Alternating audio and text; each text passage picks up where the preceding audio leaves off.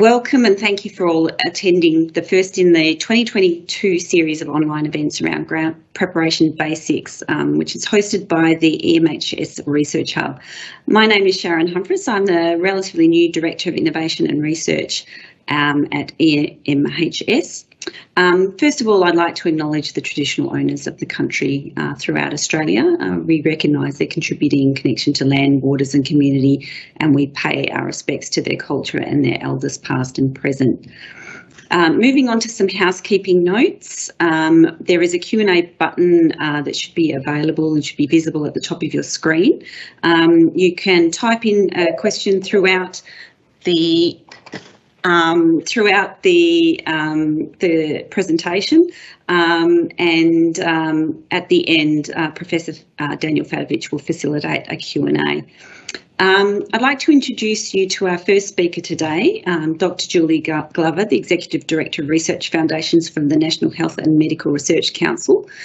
Dr. Glover's team manages NHMRC's largest research funding schemes, coordinates peer review training activities, produces research impact case studies and manages NHMRC's grants and funding arrangements with research institutes. Dr. Glover completed a PhD in the Faculty of Science at the Australian National University and held research positions until joining the Bureau of Rural Sciences in 2002. In 2007, Dr. Glover moved to the Innovation Division of the Australian Government Department of Industry and spent 4 years developing and delivering key innovation policies. Dr. Glover joined NHMRC as a director in 2011. Julie is going to provide some information about the NHMRC and the types of funding schemes available. Over to you, Julie. Thanks very much, Sharon. I'll just share my screen, which we practiced just before, which should work. How's that? Yep, looks good. Excellent. Look, thank you very much for the opportunity to speak here today. Just before I start, I wanted to mention that we're currently in caretaker, so because of the election, as public servants, we are unable to comment on government policy. So I just wanted to make sure I started with that. Just move in. I'm just going to give a little bit of background about NHMRC and our strategy. I won't spend too much time on this, but just to put us in the context, we have a strategy which is underpinned across 3 main themes. We have a theme of investment in research, translation of research, and as well as maintaining a strong integrity framework which underpins research across Australia. So today I'm really just going to focus on around our investment. So our strategy around investment is to fund the highest quality health and medical research and researchers. We have a special funding account which is called the Medical Research Endowment Account, which has around $900 million of new funding each year. We fund research from all sorts of environments, so from the laboratory to the clinic and the community. And most of our research is investigator initiated, so it is mostly bottom up. There are some targeted or top-down priority set schemes, but most of our schemes are generic schemes, and researchers set the priorities and the targets through their own research plans that they submit in through to the schemes. We provide support for projects and people, so individual teams, networks, and we are complementary to the Medical Research Future Fund, and our next speaker, Saraid, will talk a little bit more about that. We're really focused on building and maintaining the foundation of Australian health and medical research capability and capacity, and we have the overarching goal across our schemes of improving human health. The next slide gives a bit of a snapshot of our funding programs. So We have a suite of funding programs, as I've mentioned, around $900 million a year. This slide shows a little bit about some of the schemes. We have a new suite of schemes, some of which were developed and opened in 2019. So these are the ones that are on the left of the slide: investigator grants, synergy grants and ideas grants. And we also have a new clinical trials and cohort studies scheme, which started up in 2019. We have a suite of other strategic and leveraging grant schemes. I'll talk about a few of those.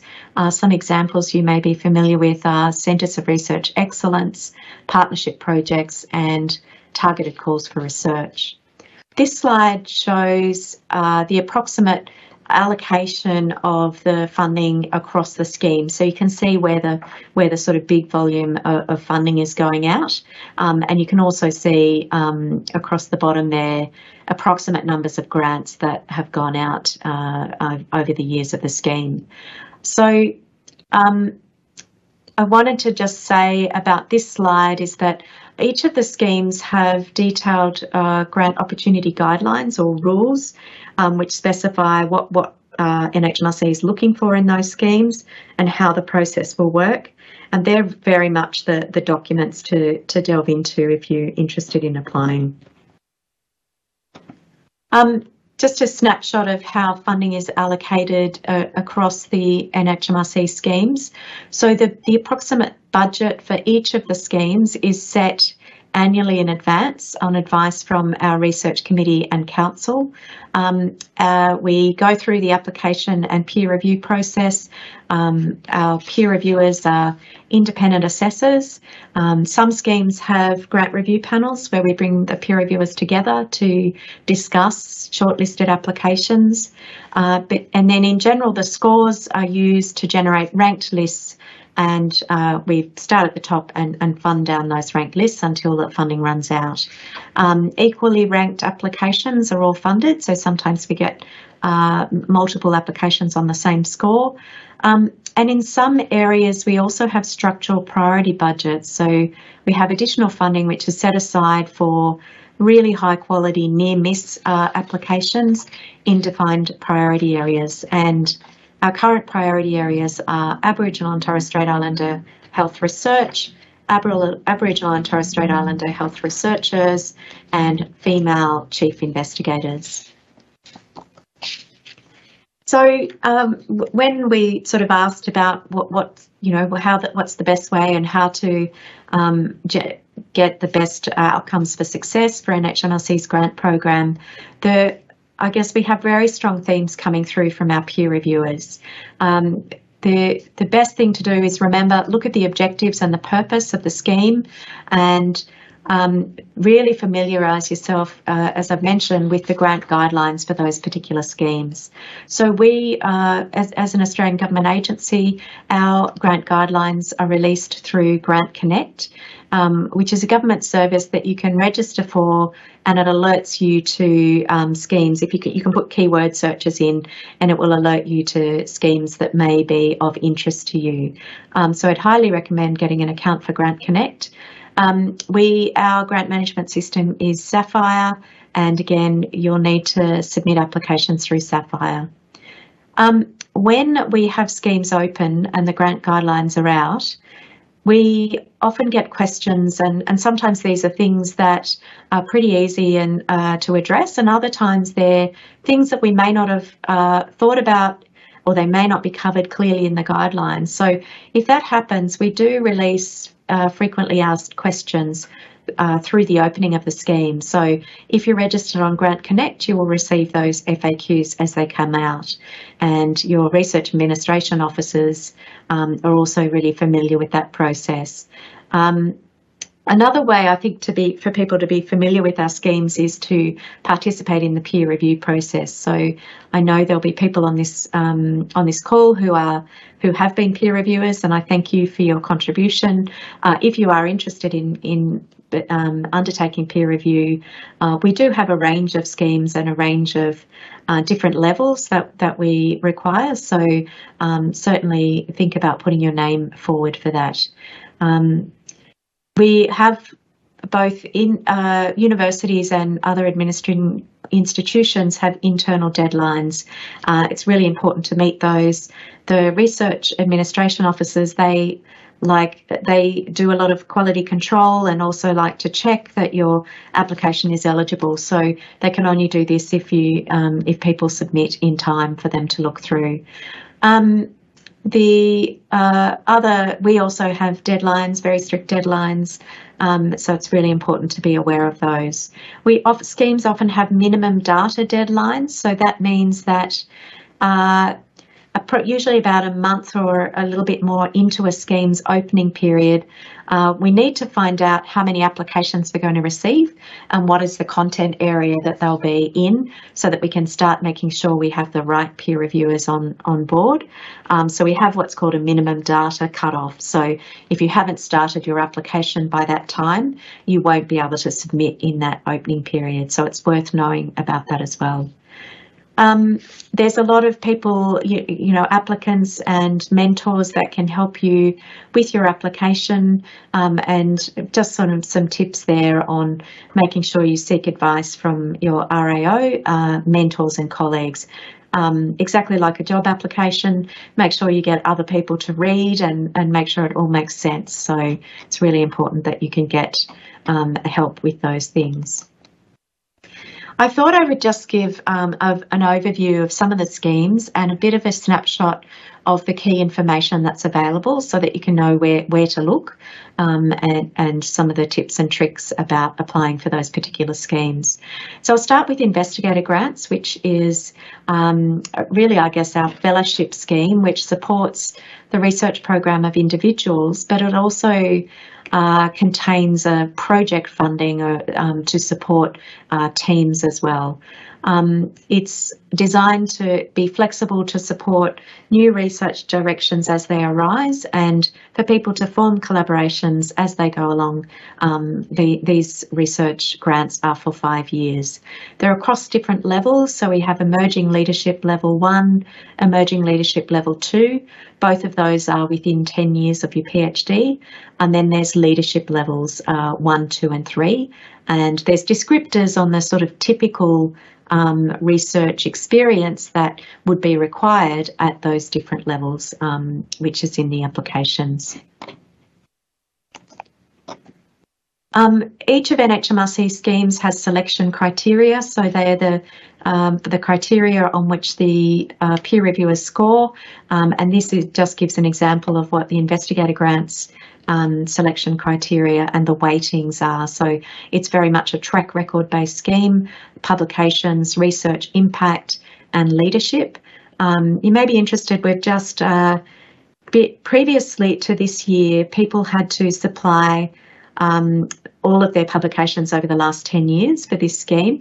We've now changed that to focus more on quality and not quantity. So a key change for investigator for this year is that it's up to 10 publications. So you only need to put in on your application 10 publications, and you need to set out why you've chosen those publications and your role in those publications. So that's very much a big policy shift for NHMRC, really trying to emphasise that we want people to focus on quality of their outputs, not quantity. Some of the key documents that are available for applicants to have a look at and to make themselves familiar with are I've already mentioned Grant Connect, investigator grant guidelines, so they're basically the rules for the scheme. There's also a document that is called Key Characteristics of Investigator Grant Applications.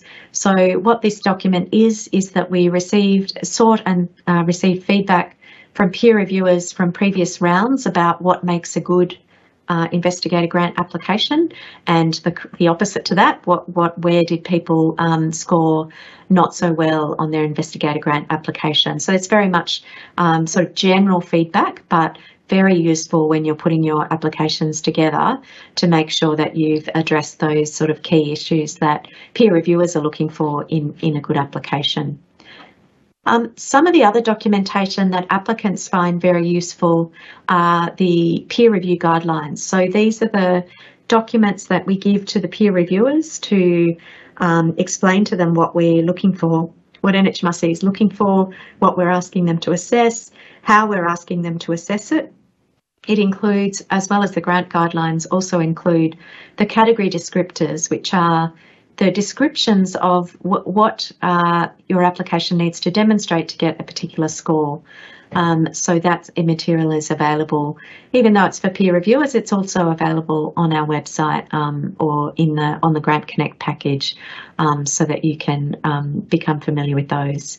Another thing that is new last year, which we think that applicants might find of interest, is we released some peer review mentor videos. So these are videos where we have experienced peer reviewers talking to the audience is generally peer reviewers, explaining to them things to look for, how to undertake their peer reviews, tips and tricks on undertaking peer review. And some of the information in those videos can be quite useful for applicants as well.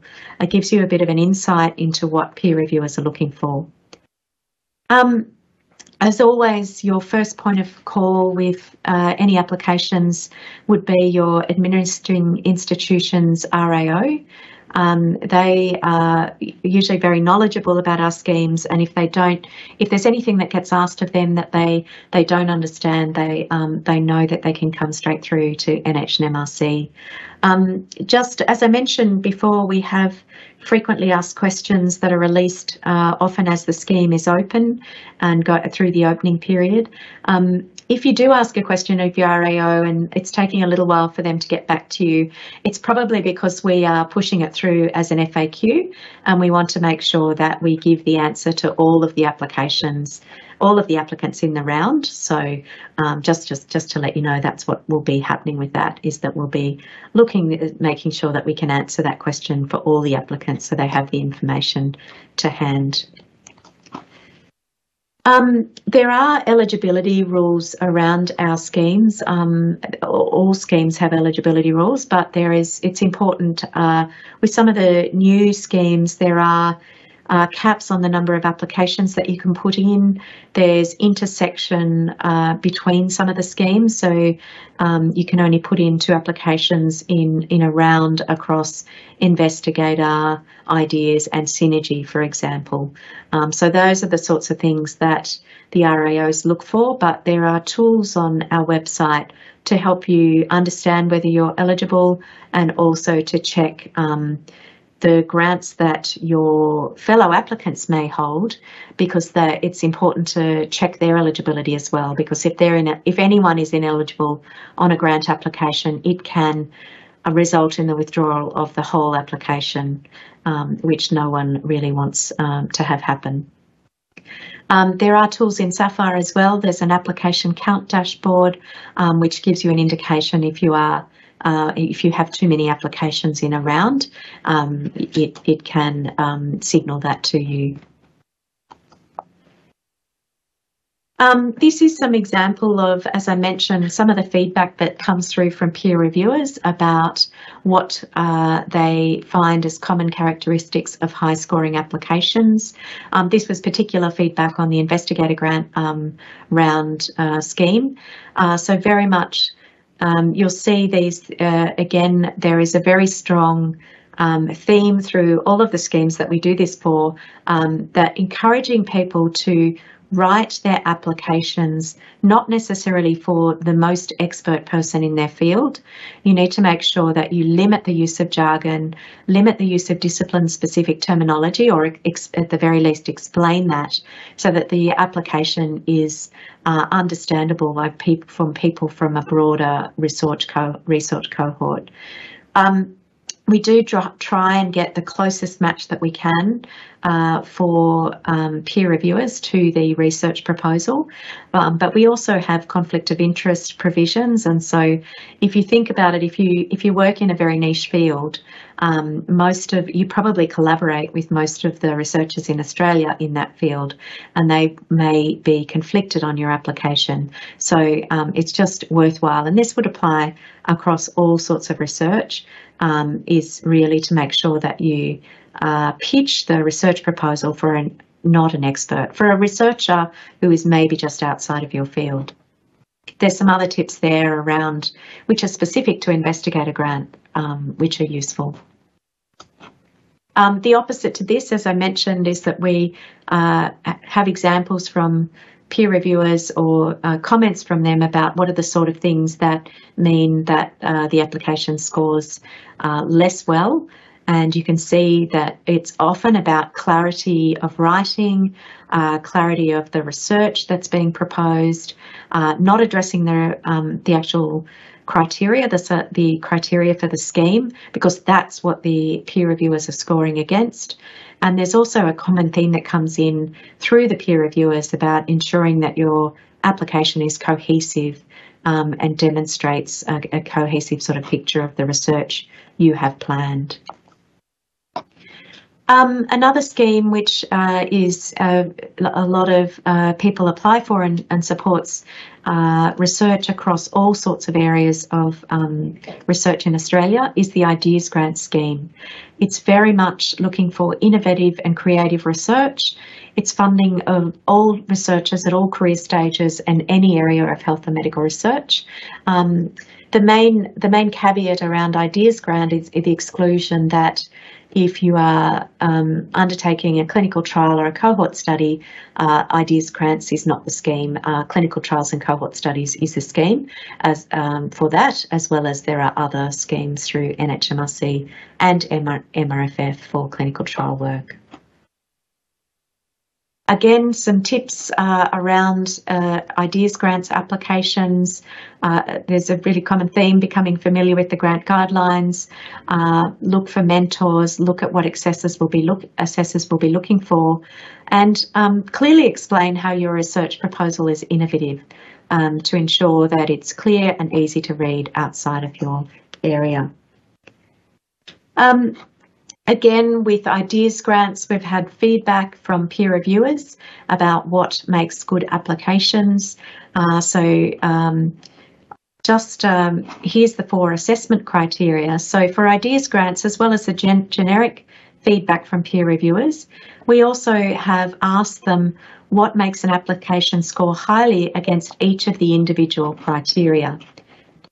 So here's some generic sort of feedback on Ideas Grants, which again, very similar to some of the feedback on investigator grants. One key thing I'll pull out from this slide is that it's important that applications are written for the Ideas Grant scheme, not repurposed from other schemes. So peer reviewers notice that as well. Again, some feedback from peer reviewers, very much along the lines of people not following instructions, not adequately addressing the assessment criteria. So important things as checklists to check for your application before it's submitted. And as I mentioned, this is the sort of feedback that we get. I've just drawn out one of the criteria, research quality, and this slide shows some of the feedback that's given on applications that scored well against this criterion, as opposed to applications that didn't score as well. So again, it's around logical, cohesive arguments, anticipating peer reviewer questions or risks that may come up in the research and addressing those in your proposal, and explaining how you manage those risks as they come along. Some other schemes that may be of interest, I'll just flag. I know we had some questions beforehand about the sorts of research that might be supported through schemes. Partnership projects is a small but very important scheme in our suite of schemes. It's about translating research evidence into health policy and health practice to really improve health services and processes. So it's designed to specifically support that sort of project. And again, researchers can set the priorities. You need to have partners on board for these projects, as the name suggests. So definitely a scheme to look at. It's open all year round. We have we batch the peer review processes in three rounds through the year. Another scheme I've touched on briefly, clinical trials and cohort studies, as the name suggests. is to fund that sort of research. We fund around 30 grants per year. So it's about 7.5% of the medical research endowment account. There are also a number of targeted calls for research that are released through NHMRC through the year. I just thought it would be worth mentioning how the topics for targeted calls come to us. So we have a range of different mechanisms where targeted calls come through. They can be proposed by Australian government agencies who usually come with funding that they commit to those targeted calls. We also have a state, territory and Commonwealth TCR working group where health officials and policy officials from the Commonwealth, state and territories can put forward suggestions for topics of research that are needed to inform their various jurisdictions. We also have a community research priorities portal where community and professional groups, not researchers, but other sorts of professional groups, can put forward ideas for priorities, and these come through to NHMRC for assessment. We also have council and committees, which I've mentioned. Those committees can suggest topics for TCRs. All of these suggestions for topics, they go into a sort of decision pot, and we make decisions on those TCR topics throughout the year.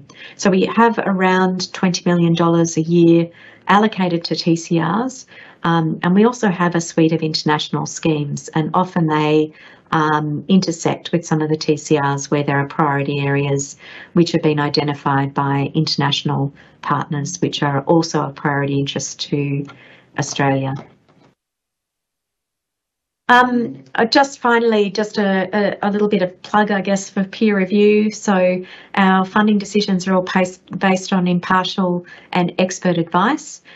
We have peer reviewers who are researchers, peer reviewers who are clinicians, peer reviewers who are community experts, and we also have community observers. So there's a large range of roles in the community in the peer review process, and we really welcome nominations for peer reviewers.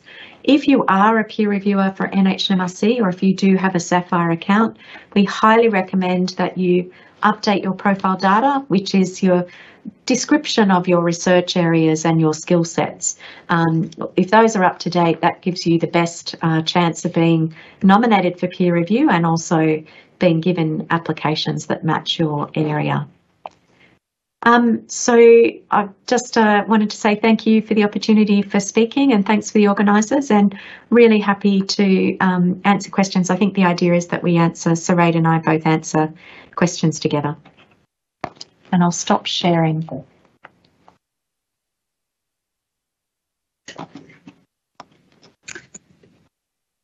Thanks so much, Julie. That was a wonderful presentation with some really useful information. I'll now introduce our second speaker, Dr. Sareed Billiards, who'll give us a rundown on the Medical Research Future Fund. Sareed is a director in the Health and Medical Research Office, the Department of Health. The HMRO manages the $20 million MRFF. As part of her role, Sareed is responsible for the management and implementation of RMF missions. Prior to joining the department, Sareed was the head of strategy and engagement science in Australia Gender Equity at the Australian Academy of Science, where she was responsible for implementing the Athena Swan accreditation framework. Sareed has extensive grants management experience, having worked at NHMRC for several years, where she was responsible for managing and delivering several funding schemes, including project grants, development grants and international collaborations with an annual budget of approximately $500 million.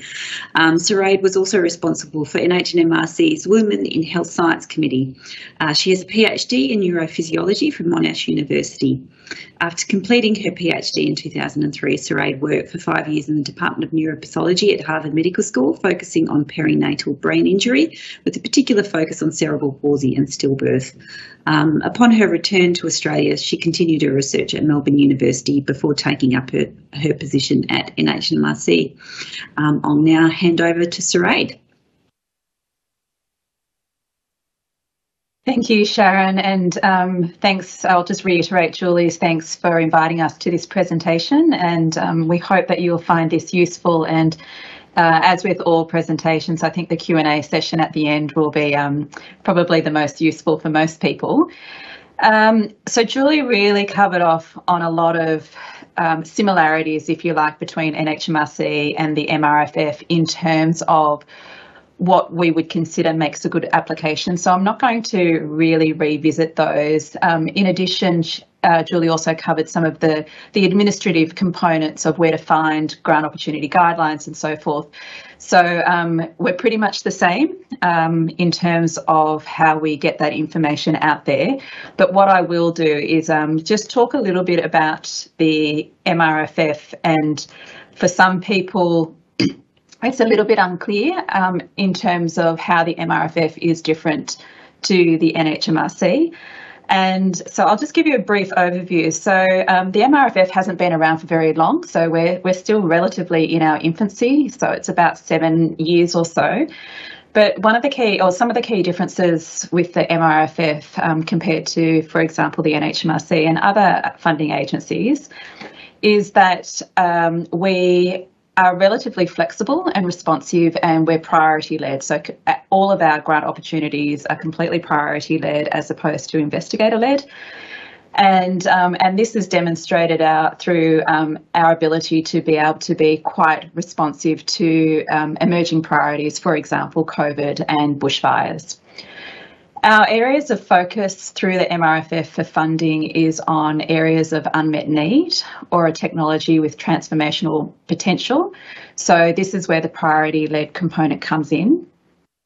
We are particularly outcome focused, and I'll talk a little bit more about this with regard to the actual grant opportunity guidelines. But we aim to try to bring together through the grant calls that we put out a varied group of individuals to participate in the research. But we also have this, a bit like what Julie mentioned, in terms of the assessment of the applications. So we try to bring that diverse group of individuals. What's might make us a little bit different in that we do try to engage health systems and health services professionals as well as industry. It's a key focus for the MRFF. One of the key components of the MRFF is to try to harness resources across the system, and this is demonstrated through, for example, our missions, where we have a roadmap and an implementation plan which identifies key areas for collaboration where we can leverage off existing funding, expertise and so forth. And we also try to use innovative models through the MRFF. So depending upon the nature of the research call, we'll ultimately direct the type of research model that we use, or grant model that we use for the grant opportunities. And I'll talk a little bit more about that later as well. So as I mentioned, this is just a quick snapshot of the MRFF. So we haven't been around for too long, but you'll be able to see from the figure on the left that we started off relatively small, only about $20 million, and we're just starting to reach sort of our peak, which is approximately $650 million annually. And our budget is really determined, and the funding of MRFF is determined by a number of key guidance documents and key legislation. So this just gives you a brief snapshot of what sort of drives the MRFF, and I know a lot of people have questions about how the grant opportunities and the priority areas are identified, and hopefully this will give you a bit of an idea for that.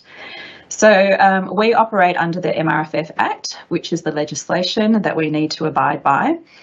And then underpinning that is what we call the strategy, and that really outlines how the MRFF fits within the broader health and medical research and the health system. Then sitting underneath that are the priorities, and these are really the areas that we have identified through consultation and through our Australian Medical Research Advisory Board. What are the key areas of investment that the MRFF should be focusing on over the next 10 years?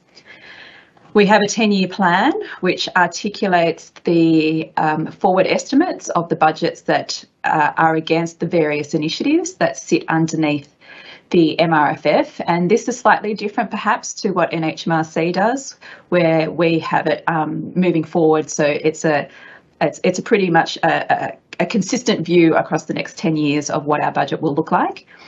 And we also have the evaluation strategy, which is designed to, at the macro level, to evaluate how the MRFF is going, and also at the micro level, how individual grants are tracking against the objectives and outcomes of specific grant opportunities. So I won't go into these in too much detail, but as I mentioned, the strategy, or the Australian Medical Research and Innovation Strategy, that's currently in place up until 2026, was developed by AMRAB following extensive stakeholder consultation. And so really it's underpinned by strategic objectives and also guiding principles to support the strategy. As I mentioned, underpinning this are the priorities, and the priorities that we currently have published are still in draft form, but they will come into effect later this year. And these priorities really try to align and facilitate the achievement of the strategy, of the strategy's vision, aim, and its strategic objectives. And so these innovation priorities really are sort of the backbone, if you like, of the development of grant opportunities and the identification of particular areas within those opportunities. And as you can see, there's quite a lot here. And if you want to delve into these a little bit further on our website, you'll see that we have these priorities, and it also has a why and the how. So why we've got these, why we have identified these priorities, and how we're going to implement the priorities. So as I mentioned, we have a 10-year investment plan which really articulates the investment of the MRFF over the next 10 years.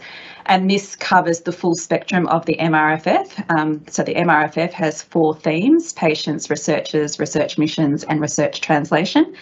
And up until the budget, we had 20 initiatives that sat underneath those 4 themes. And since the budget announcement earlier this year, we have added an additional initiative to the MRFF.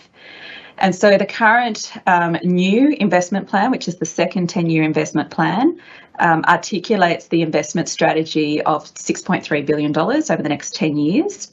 What it does is it retains and carries all funding that was already present in the first 10-year investment plan. And as I mentioned, the existing 20 initiatives are still current, but we have a new initiative which is supporting, it's a specific focus on supporting early to mid-career researchers, and $384.2 million has been allocated to this initiative.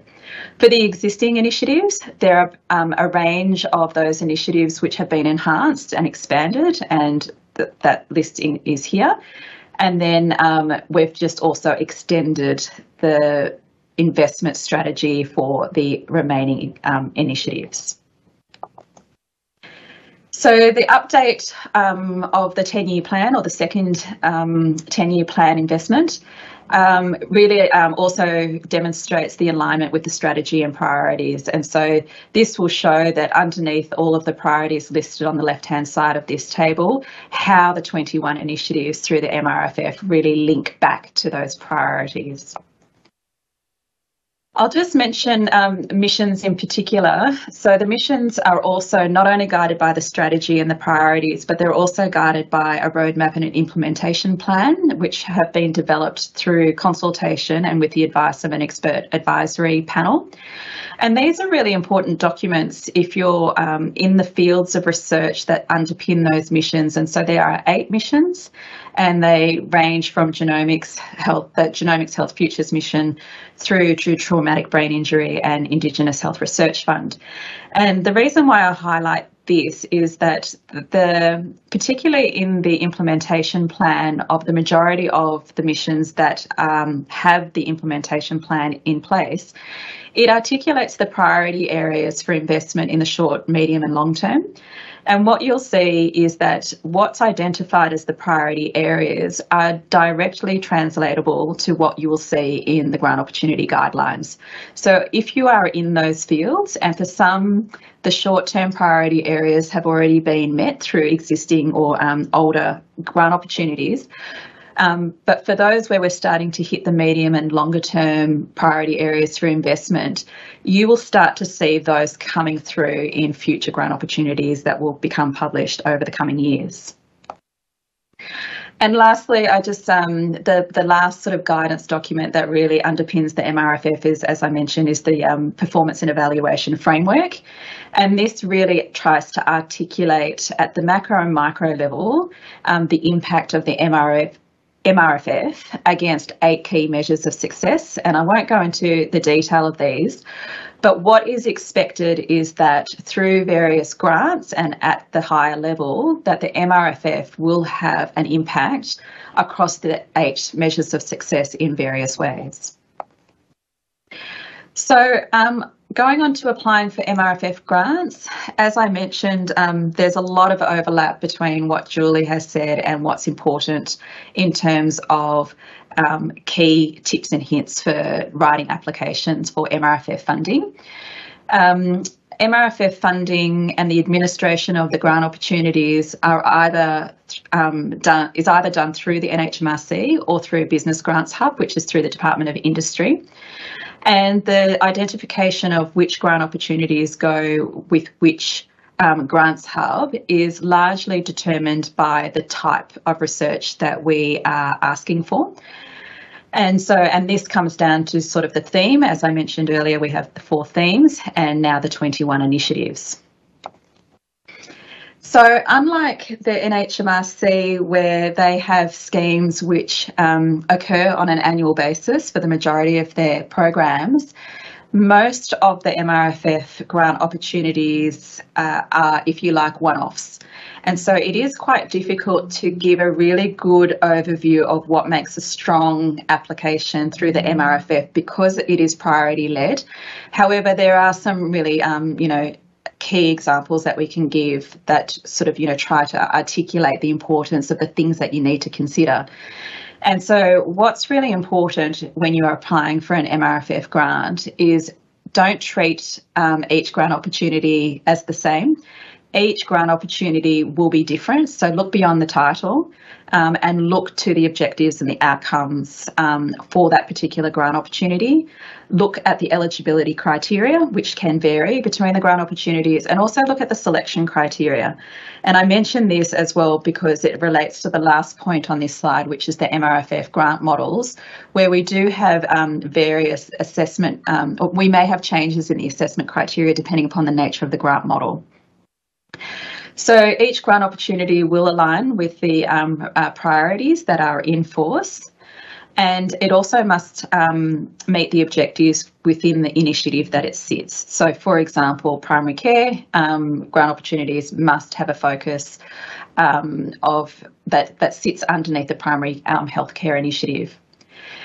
Within each of our grant opportunities, applicants are also not only are they required to showcase their research idea, the methodology, the track record of the team, but they also need to identify how their research will contribute to the MRFF measures of success. And this is quite a different concept in terms of applying for funding.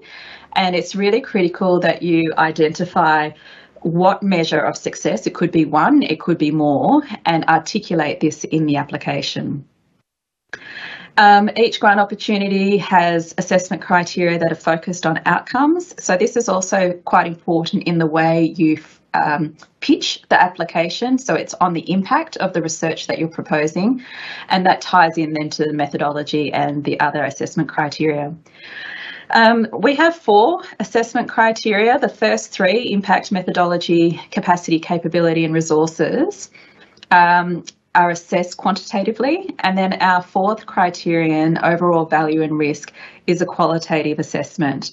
And the overall value and risk is one where you need to demonstrate not only the importance of the research that you are putting forth, but also the budget that you have put forth. Is it value for money? And also, have you demonstrated that you are able to or you have contingencies in place for potential risks that come up through the nature of research? And just quickly, I'll touch a little bit on the grant models. And at the moment, we have 4 different grant models through the MRFF. And within some grant opportunities, you may see that there's only one grant model, sorry. But within some of our grant opportunities, we have all 4. So it's really important that you identify the grant model that you're also applying for. And the grant models will vary from what we call our incubators, which are the very sort of more small scale, just trying to build up an idea, and so they're no more than 2 years in duration, through to our accelerator grant models, which are up to about 5 years, much bigger in terms of the budget, and they're supposed to be quite large interdisciplinary teams that put forth applications under that grant model. So the key considerations that our assessors will be looking for when they are looking at the applications that are submitted for any of our MRFF grant opportunities is really one of the key things is, does the application that's been submitted address the objectives and the outcomes within that grant opportunity? And as I mentioned, there may be multiple objectives and outcomes, so it's really critical that you understand which one that you're applying to, but also you reflect that within your application. And unfortunately, we do see a lot of very, very good quality applications coming through and being assessed. And whilst based on the science, they are fantastic applications, but when we bring it back to the objectives and the outcomes of that particular grant opportunity, they won't succeed. We also ask, as I said, to look at the measures of success that's outlined in the monitoring, evaluation and learning strategy. And this really feeds into the project impact and the overall value and risk criteria for the project. And also the intention is set out for the grant model, and this is important for the methodology section. So this just gives you a bit of a snapshot. This is pretty much applicable for all grant opportunities. So the way you submit your application will have the different fields which will be applicable across all of the grant opportunities.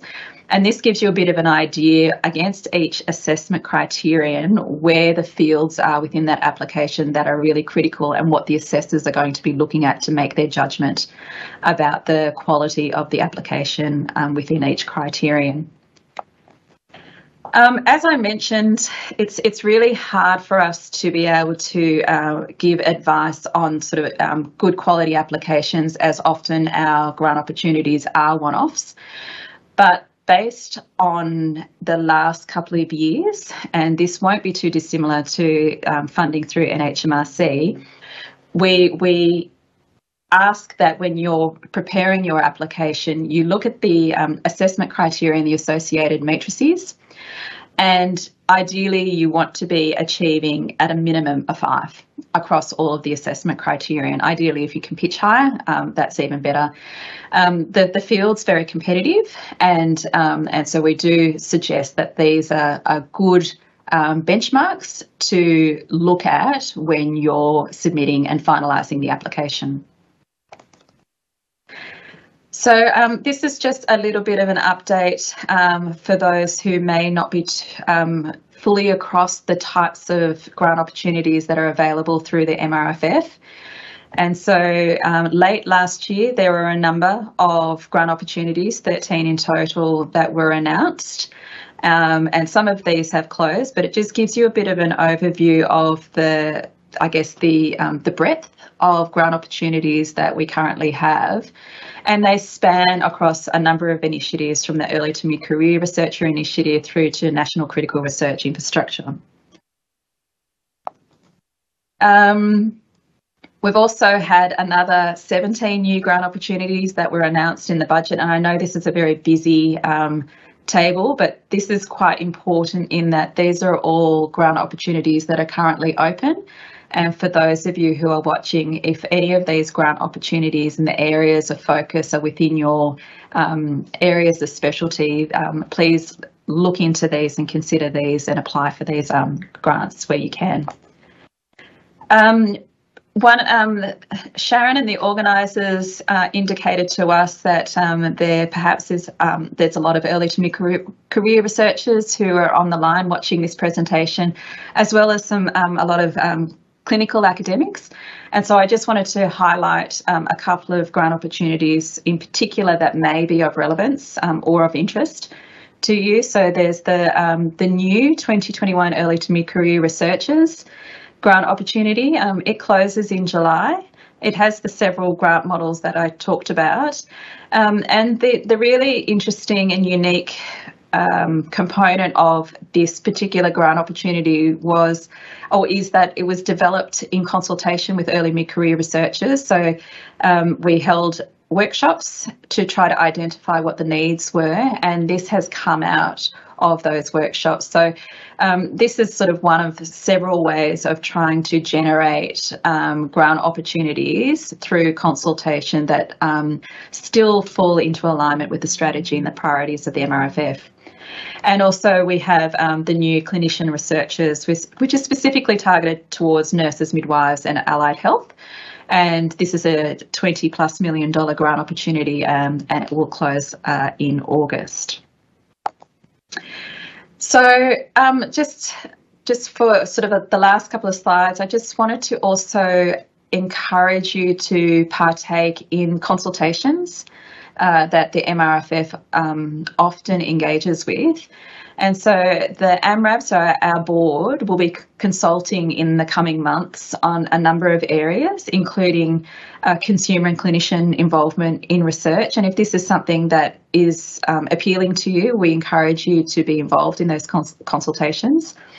We'll also be consulting on the health and medical research workforce development, as well as research quality.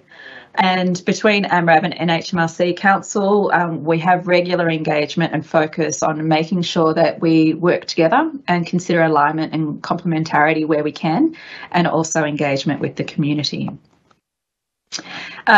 It's a continuous feedback loop. We're always listening, and we're always trying to identify gaps in funding so we can identify new funding opportunities. And this comes through numerous mechanisms, and so these consultations and so forth are really critical. If you haven't already, there are a number of ways to keep connected with the MRFF, and we have a monthly newsletter, so you can subscribe to that, and the details are here. As Julie mentioned, we can't get the assessment of our applications done without the volunteers, if you like, of members from the community to sit on the grant assessment committees. And it's also a really great way to, particularly for early to mid-career researchers, to really understand and see the depth and breadth of applications that are received, and it helps to sort of pitch future application development. Registering for grant opportunities, Julie already mentioned this. If you haven't already, register with Grant Connect so you can receive alerts, and if it's just MRFF and NHMRC, make sure that they're your keywords, and also through the standard social media channels such as Twitter and so forth, you can receive updates about the MRFF. So thank you very much for your time. I'm going to turn off the slides, and then Julie and I will be ready to answer questions. Thanks so much, Zoraid. Really appreciate your presentation there. I'm going to hand over now to Daniel Fadovich, who's going to moderate the Q&A for us. And hopefully you all know Daniel, who's the Director of Research with East Metro and More Perth. Thanks very much, Sharon, for your introduction. And before I forget, I really want to thank again Julie and Zoraid for their expert insights into their grant funding schemes. It's wonderful to have such senior experienced people who can help us out and see if we can improve. I would sort of simply summarise much of what they've said is I think we all have to be a little bit nerdy and do our homework consistently and do all the background reading to understand the various criteria about the different assessment requirements. And even if you've had success before, the conditions might change. So let's get on to the questions, which is really hopefully going to be the very interesting and helpful part. Before this started, some people sent in some questions, so I'm going to start with those, but there are other questions online already happening. So I'm interested, first question is, I'm interested to know more about the process of how the various MRFF calls come about. Now, I think, Sareed, you've mostly covered that, but I don't know if you want to say anything else in relation to that. Yeah, no, thank you, Daniel. I think in addition to what I've already said, I think some of the other things that we consider as well are pre-existing strategies that so we sit within the Department of Health, and it also has its own priority setting across a number of various areas. So, for example, if there is the development of a mental health strategy or an Indigenous health strategy, we try to align with those strategies where we can when there's a research focus. So they are some other ways of identification of priority areas for investment. As I mentioned, it all still has to sit underneath the strategy and the priority areas. But then I guess the granular detail of what the actual grant opportunity and the questions that we're asking, how does that get determined? That will be through a number of mechanisms. So the missions are a little bit different because that's already happened. But for the other initiatives, such as the Early to Mid-Career Researcher Initiative, for example, as I mentioned, that evolved through a workshop or several workshops and sort of feedback from the sector. And so there are a number of different mechanisms that we go through to identify particular research calls.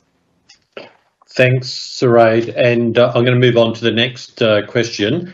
And consumer engagement is obviously an important criterion these days. So somebody sent in this question, which I think will be open to both of you.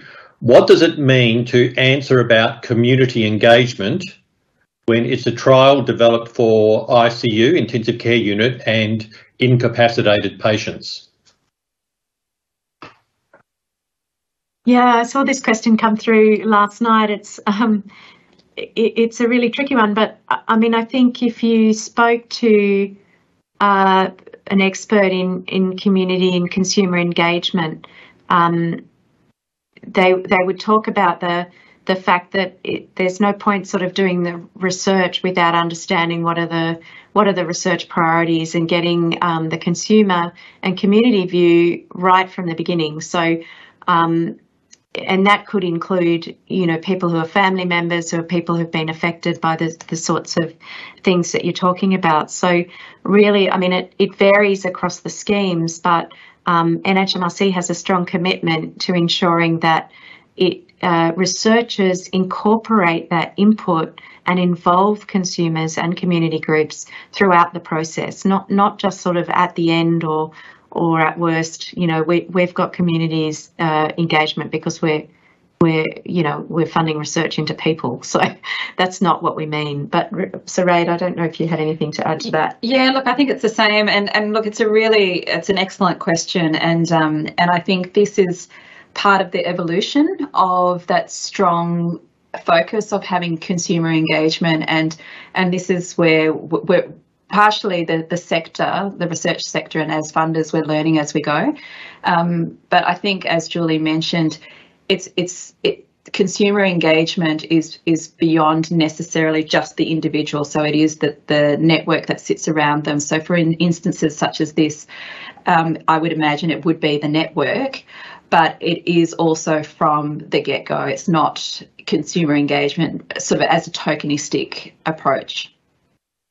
And if I can just add, many people will know that in WA we have a very strong community engagement program via the Consumer and Community Involvement Program through the University of Western Australia. So I would recommend that they kind of get them involved. All right, so I've still got some more questions that were sent in beforehand. This one is, can you please provide some information about grants available to those who run research around the following topics? And they've given 3. So there's non-pharmacologic interventions, community-based research, for example, working with service providers, employment for neurodevelopmental conditions, and then 3, out-of-hospital research.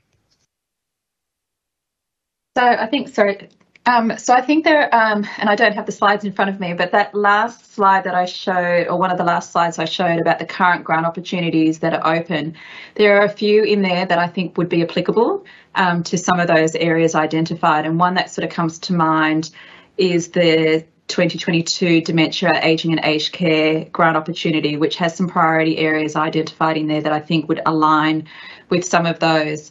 There's also, depending upon the actual grant opportunity priority area focus, but under our preventive and public health initiative and our primary healthcare initiative, there's also grant opportunities that often address some of those areas that were identified in that question.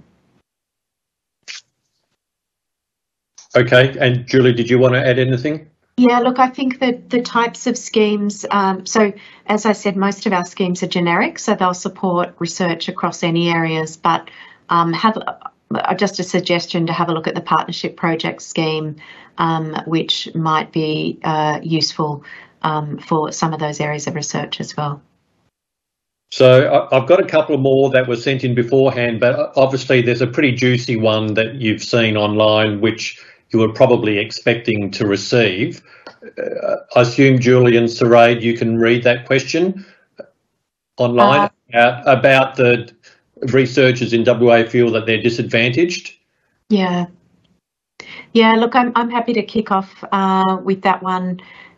So I guess, you know, when I put the first slide up, the way that we allocate funding, so we don't allocate funding to particular states or territories or even particular research areas. We don't sort of quarantine funding across those lenses. We really do fund, you know, the highest scoring applications, you know, and run down the ranked list. So this is a question that comes up, not always the state lens, but this sort of question comes up a lot because as Sareed mentioned in her presentation, our schemes are incredibly competitive, and so in order to be funded, as she mentioned, you need to be getting 5s, at least 5s across all the criteria. So I think some of the areas and professional research areas that have had a big impact in improving their scores is by doing workshops like this, for example. So this is a great initiative, getting people together to talk about their research proposals, getting them together to workshop through and mentor with other peer reviewers to improve the quality of the application. So I'm not saying that there are fantastic applications coming out of WA. I think Daniel is a recipient of one of those such grants, but you know, I guess it really is about what can be done to improve the quality, to understand, and it's not always about the quality of the research, as you could have seen from what Sareed and I have been talking about. It's often just about hitting the mark with the peer reviewer to make sure that you've absolutely checked off on what the scheme is asking for. And so, like with anything, practice having visibility, getting involved in peer review, getting support from mentors, getting support from colleagues across bigger networks. So people who are successful, approach them and ask them. I'll guarantee you, most times people are successful. They've put in many grant applications before and have responded to feedback or reworked or got, reworked on the same ideas to improve. So it's always hard. We really want to be able to fund everyone, but yeah, it is a tricky issue. Sareed? Yeah, I think just following on from Julie's point, it's really hard to see it at an individual level, these outcomes. And I think anybody who has been around for a long time will be able to say that, you know, with every success that they have achieved, there's been many, many knockbacks. But I think one thing I try to reiterate, which I think is slightly unique for the MRFF, and I come back to the missions again, is that if this is your area of research, and the 8 missions do span quite a range, really look at the implementation plan and look at the priority areas, because, you know, it might be that, you know, you're almost sort of you're on the periphery, or that's part of your research, and you can really try to start to build up a strong, there's no guarantees, but at least you can see what's coming. And I think sometimes that's a useful thing to what's coming up in the pipeline, because you can be guaranteed that there will be some funding invested in this area. And if that's an area of your expertise, that's where you can start to, like Julie said, you know, those collaborations, the networks, and starting those discussions, and that's really important. I better let everybody know we kind of need to wind up by 1:15, and I'm sure we could talk about this for quite some time.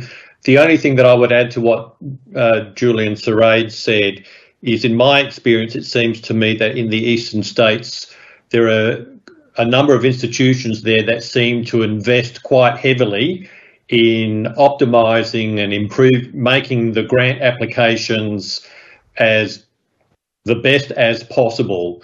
And I don't think in WA we've nailed that aspect of it, but I'm sure there are other factors as well where we could improve. I want to try and get through some more questions. Again, there's another couple that were sent in before. How would a clinician researcher with some publications approach obtaining MRFF and NHMRC grants?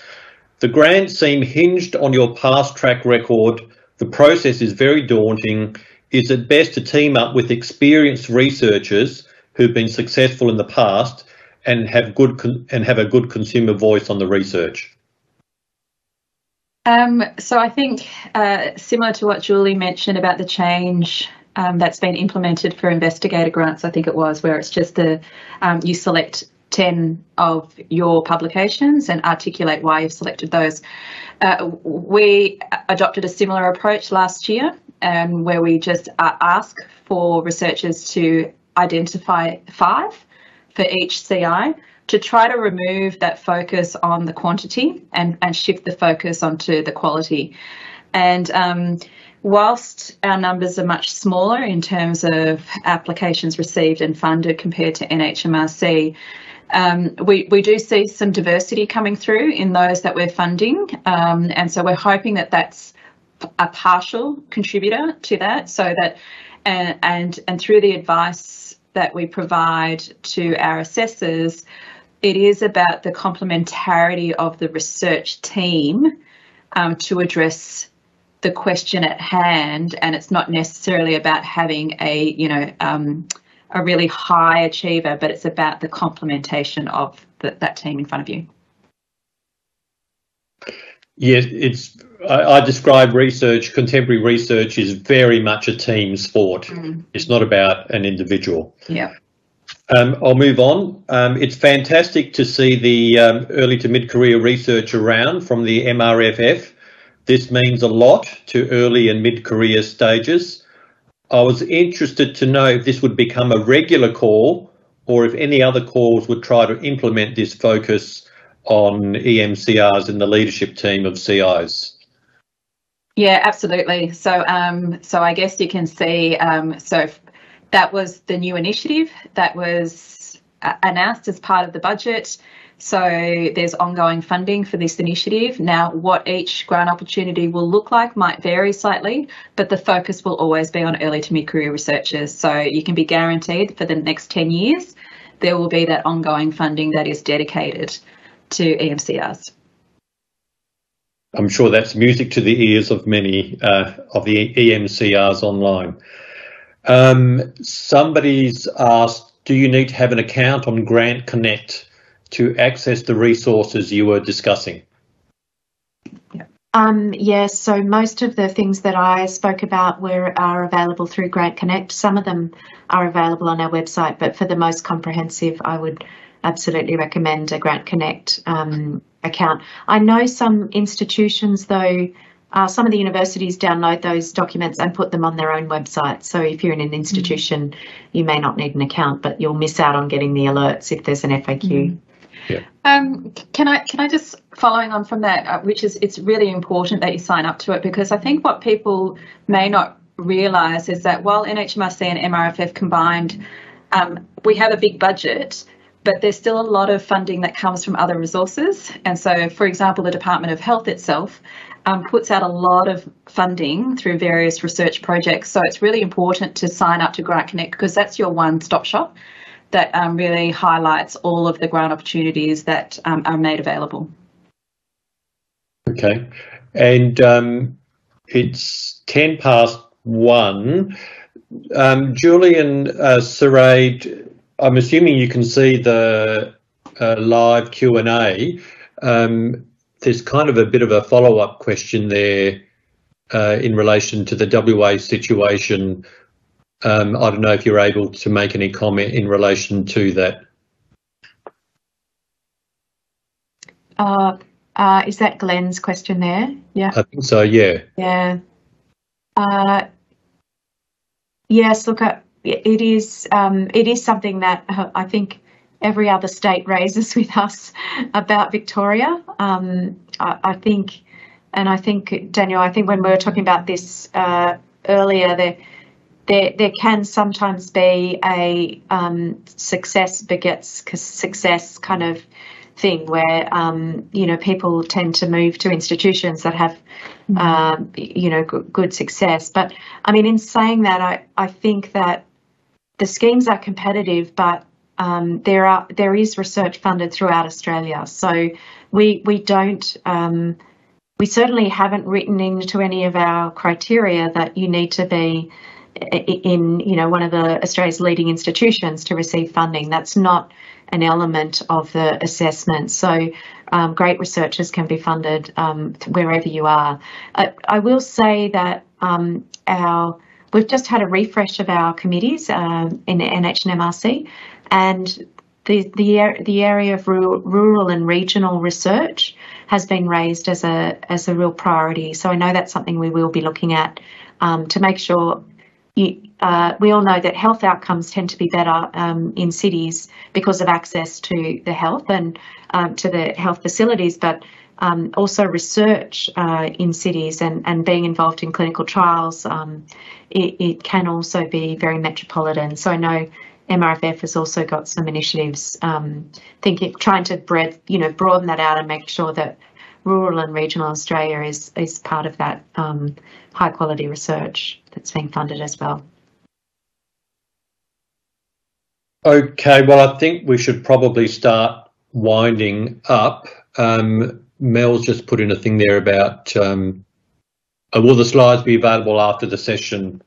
I'm assuming, Julie and Sareed, you're happy for your slides to be a part of the resources available? Thank you. So look, I need to wind up. So once again, thanks very much, Julie and Sareed, for such an informative information session, which I hope people have found very helpful. I'm sure they will. And I also want to thank Sharon Humphries and Mark Woodman, who did the behind the scenes stuff to help make this happen, because this just doesn't happen by itself. And I'm hoping that yourselves may or may not be available in the future for something similar, because it's always good to revisit this. For the people that attended, if you want to provide some feedback about this session, what was good or bad, you can email Sharon or Mark and let us know what you think.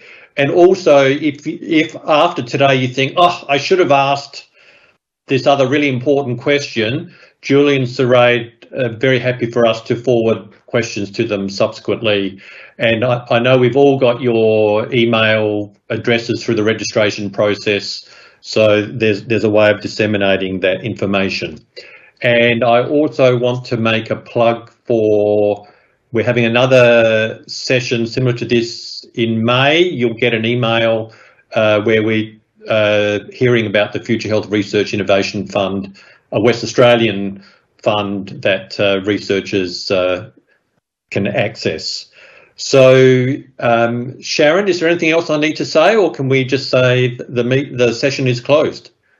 I'm pretty sure we can close the session. Thanks, Daniel. Okay. Thanks very much, everyone, and we really appreciate it. Thank you.